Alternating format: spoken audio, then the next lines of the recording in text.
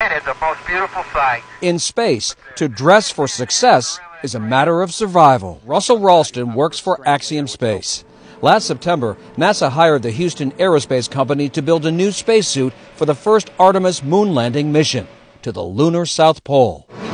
NASA spent 15 years developing its own next-generation moon suit before outsourcing the project to Axiom.